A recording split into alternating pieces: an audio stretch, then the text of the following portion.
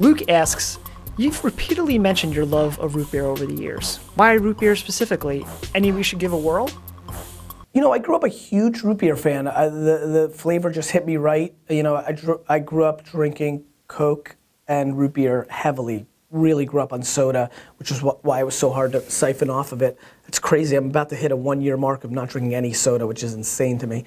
Yeah, I actually pulled up a list because I wasn't recalling what I loved. But here are some of the ones I've loved. I mean, Henry Weinhardt's is incredible. Like, just incredible root beer. I'm also a very, very, very big fan, where is it here? I already forgot. Of Hosmer Mountain.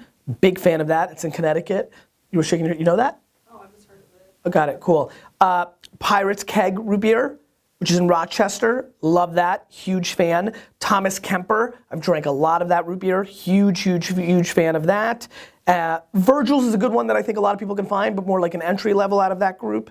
And yeah, that's it. So there's a couple of root beers for you guys to try. As a matter of fact, a side question, we'll have several this episode in Facebook and YouTube. What is your favorite root beer if you love root beer?